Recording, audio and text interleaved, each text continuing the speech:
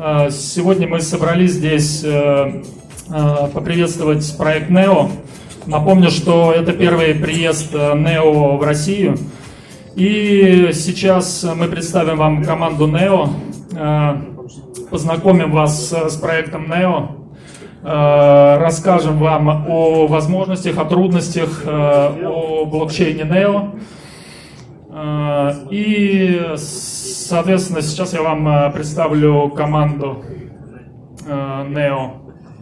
Джонсонс Джао, генеральный директор NEO Global Development. Питер Линь, директор разработки и исследований. Джон Вонг, менеджер по развитию экосистемы NEO Global Development. И Денис Услов, помощник менеджера по развитию экосистемы NEO Global Development. А также команда Streamity. Ребята, поднимите руки тоже. Спасибо. Так, я приглашаю Джонсона Джао. Сейчас мы расскажем, что из себя представляет NEO и техническое видение. Джонсон.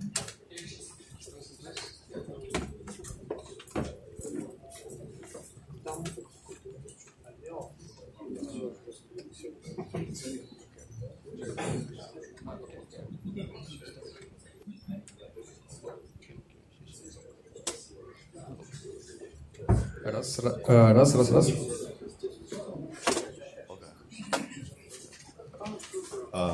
Hello. Thank you for coming here and meeting with us. It's a real pleasure. NEO first time visit into Russia. Большое спасибо, что сегодня все пришли. Это наш первый визит в Россию. Мы очень рады быть здесь. Well, before getting started, I'd like to ask a few questions. How many people know about NEO? Первый вопрос, да. Сколько? Можно не переводить, по-моему, да? Все поняли. Maybe you will be disappointed about what I'm going to share about NEO. I guess maybe you already know a lot. I don't know. Может быть, все уже знают и многое знают из того, что мы расскажем сегодня. Yeah. Also, please, let's also expect some sharing from Peter, our R&D director, about what's the topic today for R&D part? NEO smart contract. Также наш директор разработки Питер Линь расскажет по технологии именно разработки смарт-контрактов. Any developers or software coding experiences here? Да, разработчики, пожалуйста, покажитесь. I see quite a few. Yeah, thank you. Yes. A little bit introduction about myself. I got into the NEO team, blockchain space, about 3 years ago, and before that I was in traditional business, financial service and banking for about 15 years. В блокчейне я уже 3 года, и в компании NEO также. А до этого 15 лет у меня опыт в различных компаниях китайских. And so NEO has obviously NEO Foundation, and in the top and below NEO Foundation, that's NEO Global Development. That's literally the people you meet here, the faces here, and also more people in Shanghai. У нас такая структура, что NEO Foundation это наверху, и подразделение это NGD, NEO Global Development, и мы именно команда NGD.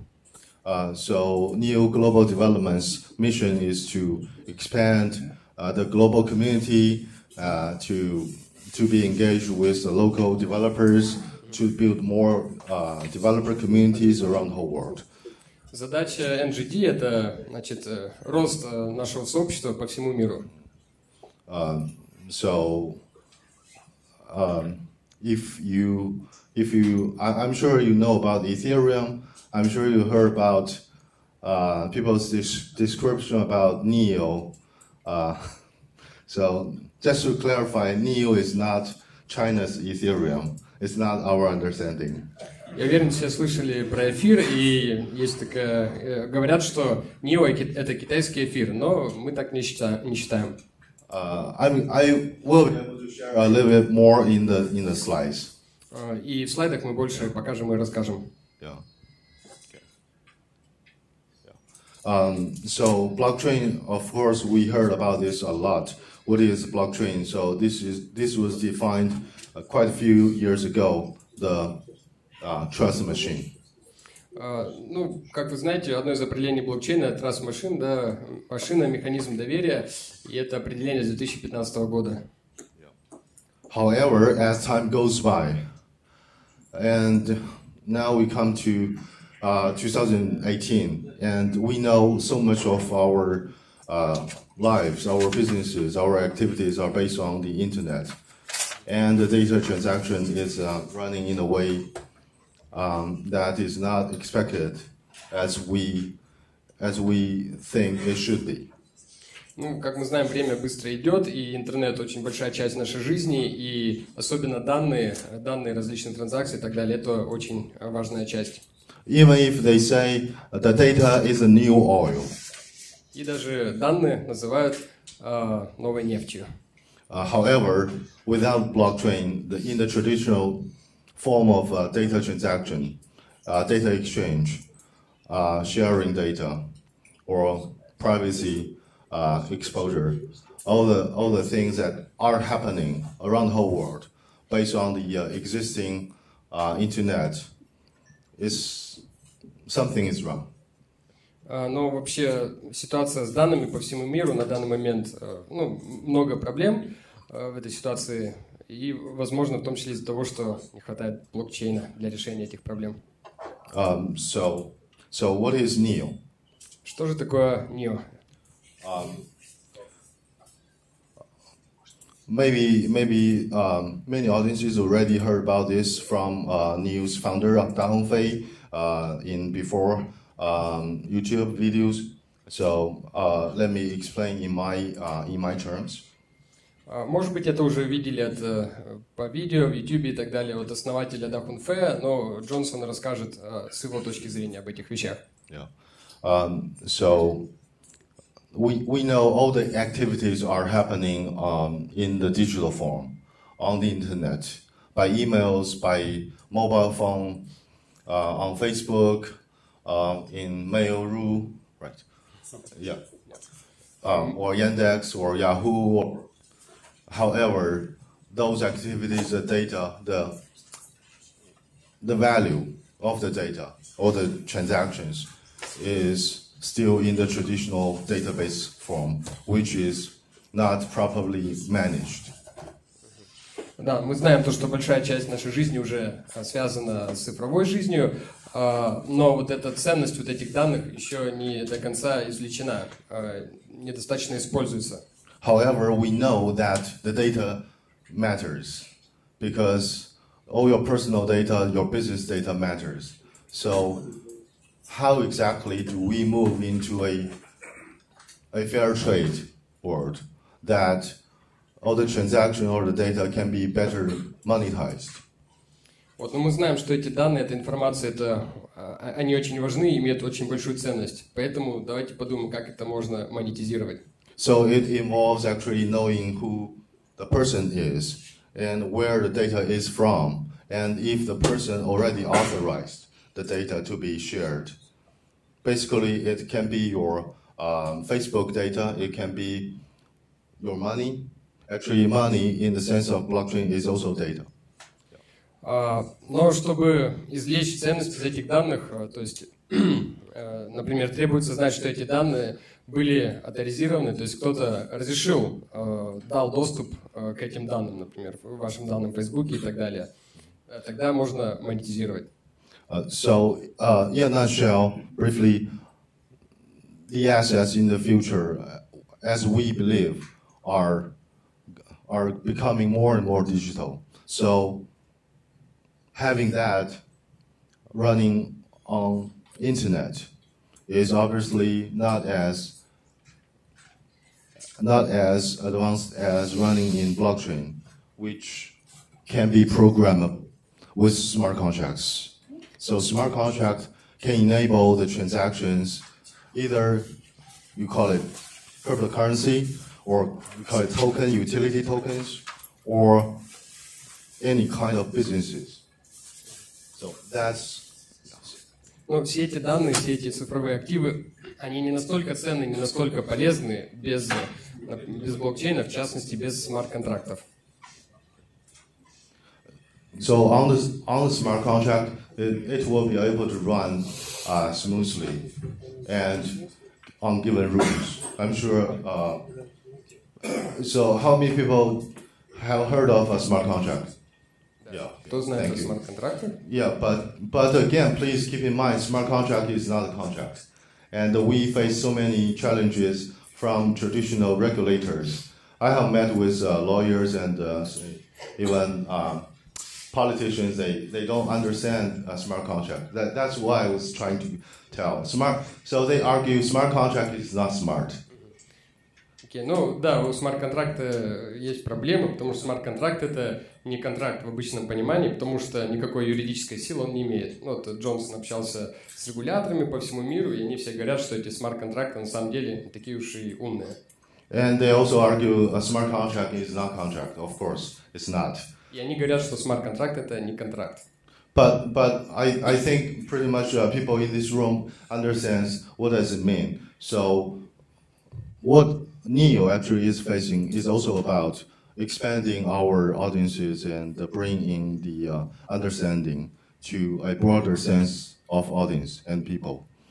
Поэтому часть нашей работы это просто распространение вообще понимания, что такое смарт-контракты и блокчейн. Yeah, and most importantly to make the, for example, if I can give some examples, auditors, lawyers, or policymakers, making them understand what is software and what is software coding and what does a smart contract mean.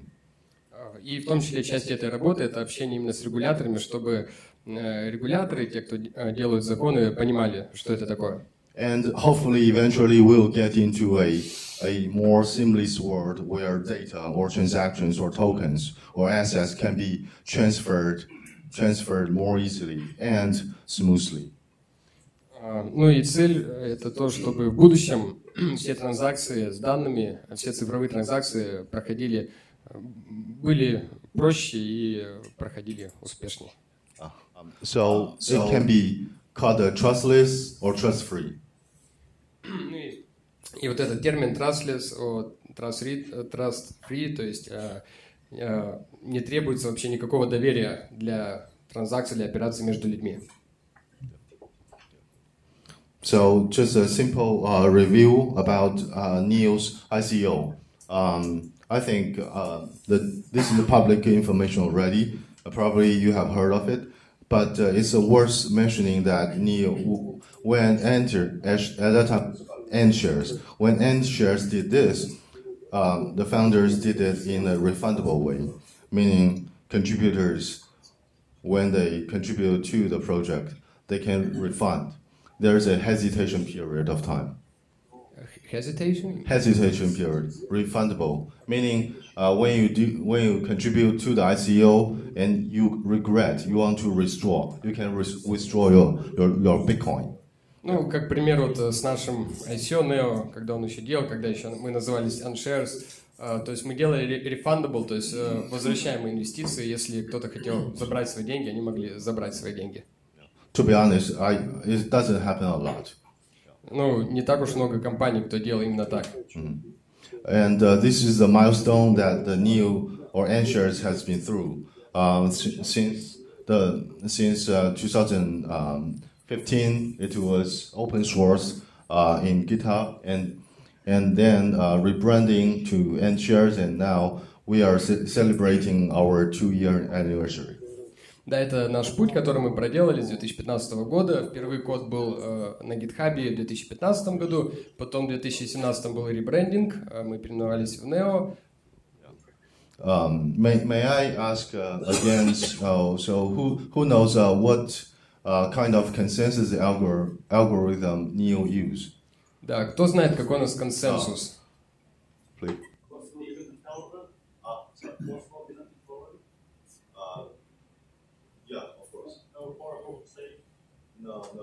you said it right. It's a Byzantine fault tolerance style. It's called DBFT, delegated Byzantine fault tolerance. So again, it's not exactly like for example, Bitcoin or other. Yes, yeah. Thank you. Да, мы выдаем кепки за вопросы, за хорошие. Вот, и как мы сказали, значит, консенсус у нас это DBFT. За вопрос или за ответ? За вопрос. I said we give out caps for good questions. Yeah. Oh, well, I'm sorry. I just give out one. Yeah, I won't give any more. I will save it for the questions. So DBFT is not. So DBFT is quite original, to be honest, and it's not based on mining. Of course, I think POW, proof of work, makes the network very secure and solid. However, there's a trade-off on the efficiency or transaction TPS. Да, ну, как мы сказали, наш консенсус это DBFT. Джонсон считает, что Proof of Work, он, в принципе, тоже неплохой, тоже имеет место быть, но он замедляет все процессы. So with DBFT being used, there are also a dual token model, which means there's both NEO token and gas token. При нашей модели у нас два токена, это NEO токен и gas. So NEO token is for the governance of the chain, which means when you have the token, NEO token, you can vote within your network, within the blockchain network, to the consensus node that you want to vote to. Токен NEO это для голосования, для управления системой. Yeah. And the gas token is obviously utility token that you can use for deploying smart contract. И газ используется для запуска смарт-контрактов. Yeah. Of course, NEO is more than just having DBFT and dual token. The NEO VM virtual machine is also very unique, as since we have so many developers here. Welcome to check into our GitHub and look into NEO virtual machine. Ну, вообще, вот представляем элементы нашей системы, да, также не только DBFT делает нас уникальными, вот виртуальная машина NEO VM, тоже и все желающие приглашаются на наш GitHub, где можно посмотреть. So the low coupling design makes it possible that developers from C#, Java, Python, JS, Kotlin can easily do a smart contract on top of NEO. Да, и все, ну, благодаря этому мы поддерживаем все языки для программирования напрямую, C#, Java, Python и так далее. And actually, NEO ID was planned in the day one since the day NEO was launched on the mainnet 2 years ago. И последняя важная часть, составляющая нашей вот всей идеи, это NEO-идентификация, NEO-ID, которая тоже очень важная часть. Yeah. So if we look into existing our lives, our businesses, the rules of our businesses, we pretty much, the compliance definition falls into understanding who's the owner, who's the sender, who's the receiver, who's the witness. Yeah. Who's the dealer, for example, defining who is who, and how the transaction go for what purpose, for example, simple compliance examples. Ну и в обычной жизни, вот именно с точки зрения compliance, соответствия всем законам, простое обозначение, нужно понимать, кто есть кто в транзакции, идентифицировать их. So NEO, in a nutshell, NEO since day one was designed to embed the existing laws and regulations, say compliance, in the design philosophy.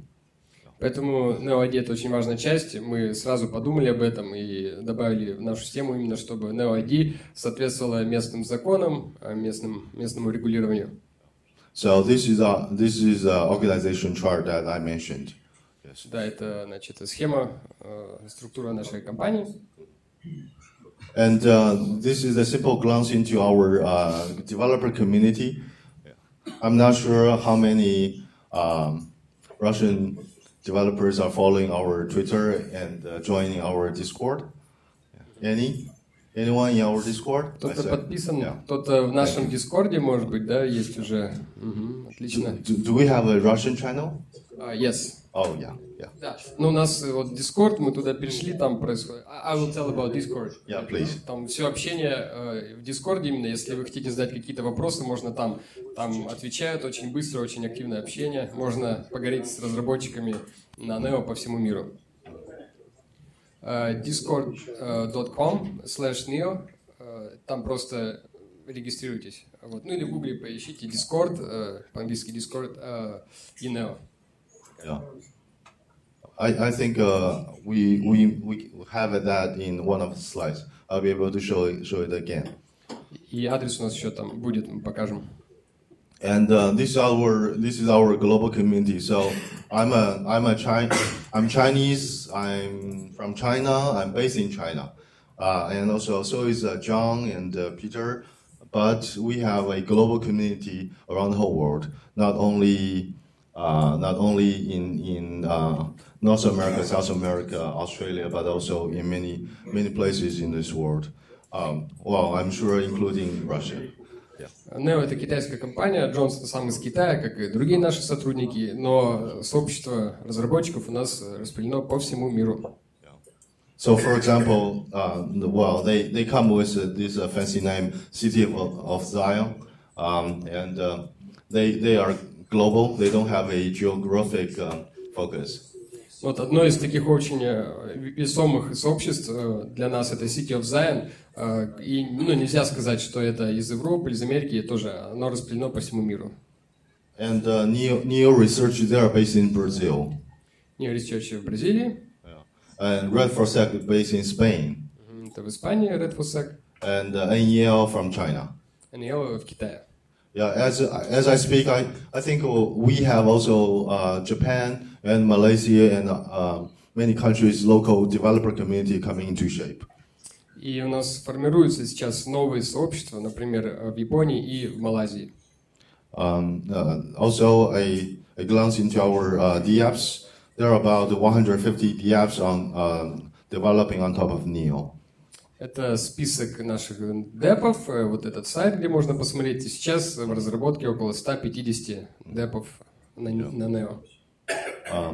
So, I think well, people will love to look into smart economy, of course, but maybe a short term is easier to look into tokens or trade tokens. So, what's the advantage or disadvantage of a centralized exchange?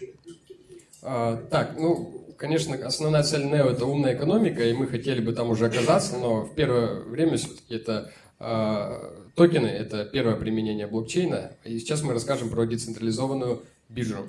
So centralized exchange is centralized. So there's always a single point failure risk, or say moral hazards, or just to name a few, kind of risks for such centralized exchanges.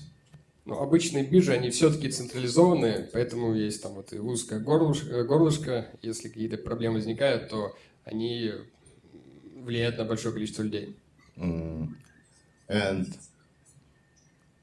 within NEO, there are more than just one decentralized exchanges being implemented and providing services.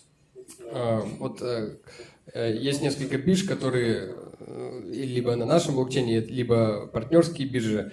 Вот сейчас есть их, получается, 3, и будут еще новые добавлены. I think the gentleman has a question. Вопрос есть, да. Вот NEO вы говорите о том, что токены — это право голоса. Соответственно, NEO, по сути, централизован. Потому что сейчас большинство токенов находится в создании. Вот. Потом вы говорите про биржи. В данном случае очень сегодня назрел вопрос, буквально утром. Токены NEX, они секьюрити токены, они были зарегистрированы. И на биржу аффилированы. Что аффилиат? Аффилированы. Они появились с аффилированным в паре. Вот, соответственно, противоречит ли это секьюрити токену, потому что они не должны быть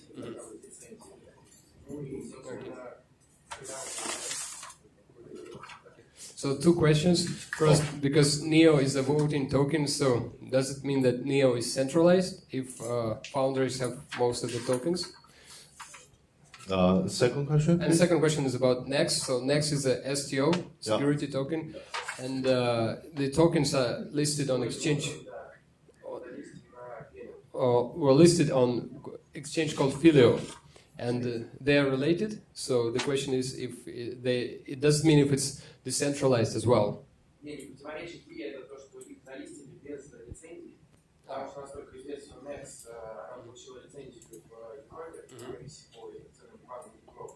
Соответственно, те должны будут давать какую-то лицензию для того, чтобы они листились. Вот, соответственно, либо у них информация, сегодня утром уже можно будет расписать. And the second question, so actually Next they did STO, and STO have to be issued somewhere where the regulation allows that. So does it mean if there is no regulation allowing that yet, is it like illegal? Or? I prefer to look into that. The second question first. I don't know what exchange is listing NEX token right now. I'm not sure. So it's pretty much up to the exchange's owner or the people who run the exchange. It's up to them. If they want to take the risk of running a security exchange, run a security token, it's up to them. I don't know. I'm sure in this world there are so many countries. There must be some jurisdictions that they can allow, or they don't ban crypto tokens, security tokens. So I don't know.